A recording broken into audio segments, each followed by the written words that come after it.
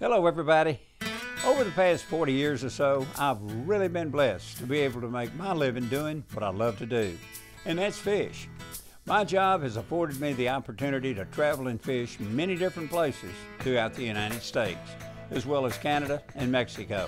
But of all the different and exciting places, such as lowland, midland, and highland reservoirs, to natural lake, canyon impoundments, to oxbows, sloughs, ponds, and swamps, my favorite by far is moving water. Maybe it's because this was the type of area I grew up on, and maybe it's simply the challenge moving water offers. Possibly it's the scenery and wildlife, or the constant wondering what lies just around the next bend. Whatever the reason, moving water is a very special place to me.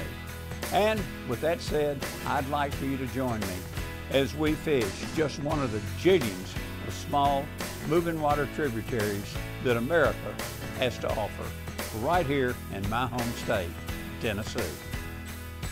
There's something magical about places of this type. You're almost overwhelmed by the power of its life and motion. It never quits calling you on to move upstream, or like I said, around just one more bend. Here you'll find fellowship with all kinds of creatures you would seldom see if you were stalking down a brushy, wooded shoreline. Once here, you're a big fan of this wild place. You're in a world of your own. It's yours, whether you're here for a few hours or a day.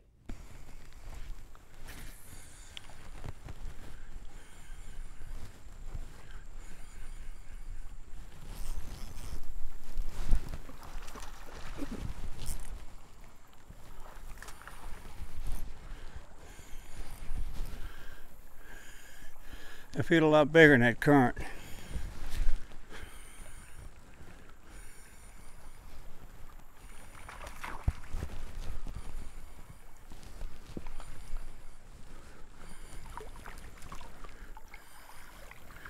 Get all that, those little hooks all in them.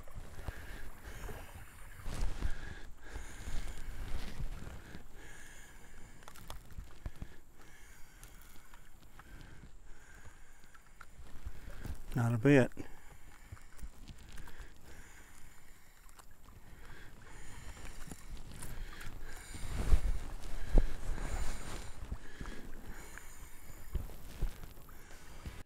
Did you know that creeks and rivers seem to be much more productive during the dog days of summer than most bodies of water? Well, they are. And there's a couple of reasons for this.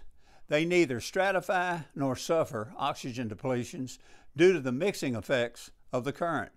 Now, something else you might find interesting, bass tend to live longer in rivers than in lakes because of a more moderate water temperature with lows and highs during the year. So, when your lake gets tough, you might consider fishing moving water. Poor rascal.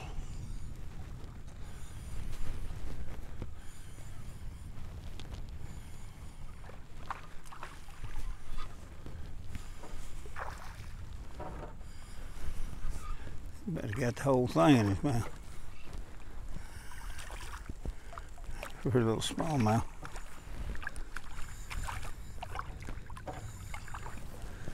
Come here, buddy. Long, skinny thing. Easy now. Come here.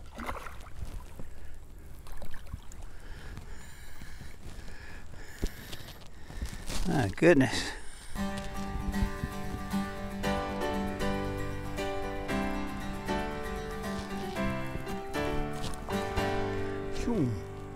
You know, my granddaddy always used to say, if you ain't hanging, you ain't fishing. Now, speaking of hanging, here's a little tip that'll help free you most of the time, especially when you're jig fishing or using a worm sinker. I call it snapback. Now, all you do is keep the line tight and hold your rod with one hand. Next, what you do is take hold of the line between the first guide and your reel. Now, pull out just a little bit of line like you were drawing back on the string, let's say on a bow. Pull back and load the line on the rod tip. Now, all you do is let her go. What happens here, the line snaps back, sending a strong vibration down the line that does a remarkable job of stinging the bait or the sinker free from the cover, especially if it's wood or rocks. Now here we go. Watch what happens. I'm going to pull the line back with my index finger like so. I'm loading the rod tip right here. Now watch. Here's the pressure. Now I'm going to let her go. Watch. Bing. And it's free. It'll work the majority of the time. So give it a try the next time you get up or get hung up. You don't want to just sit there and keep pulling or turning the rod and pulling like that. Once you feel that cover, just add a little bit of pressure. Just engage your reel, pull a little bit of line, load that rod tip, and then go ding and just sting it loose, snap free. You'll be surprised how well it works. You know, creek fishing, you really never know what size fish you're gonna catch. There's days you'll catch a lot of little fish, and there's days you'll be surprised. You'll catch a couple of good fish. I've caught some good fish in this creek. I've caught some nice sized smallmouth too.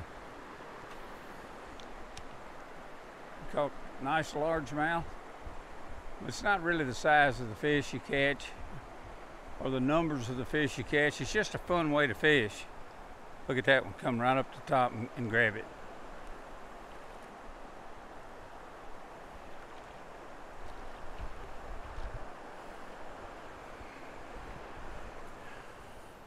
That's a pretty little fish. We used to catch these things when I was a youngster. We called them black perch, but they're little rock bass.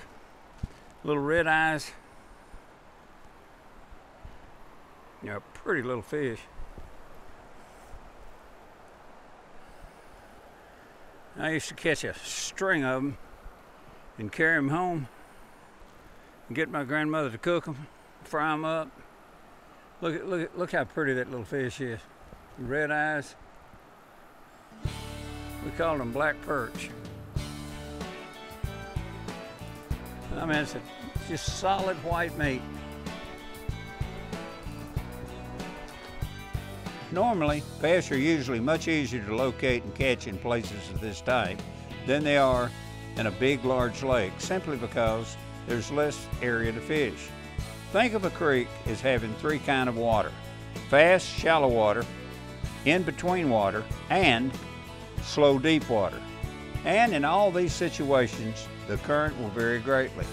The largemouth prefers slow to non-current areas, whereas the Kentucky or spotted bass and smallmouth bass prefer areas as close to the fast current as they can get, and even sometimes right in it, especially during the warmer water periods.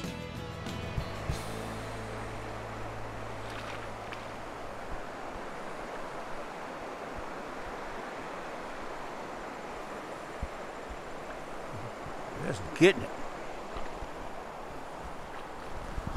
Come up here, everybody. Come up here, buddy.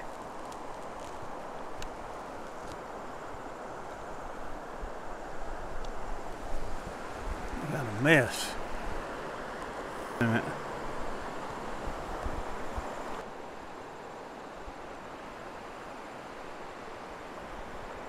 Watch how fast he goes back out. Shoom, gone.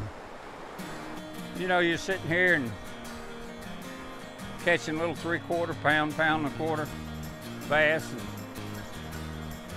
you might catch a Kentucky or a spotted bass, and then a smallmouth, and then all of a sudden, boom, you're surprised and you catch a 4 or 5 pound largemouth when you least expect it.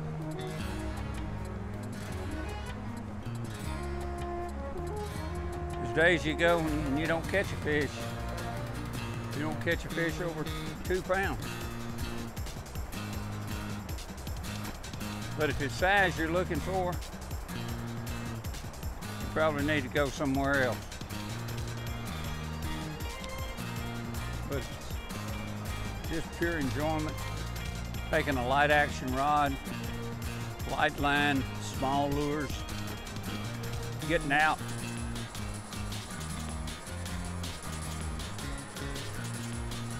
wading down a creek. Nothing like it. But nice. A pretty creek bass right there. Woo! Okay. Don't say bye, baby.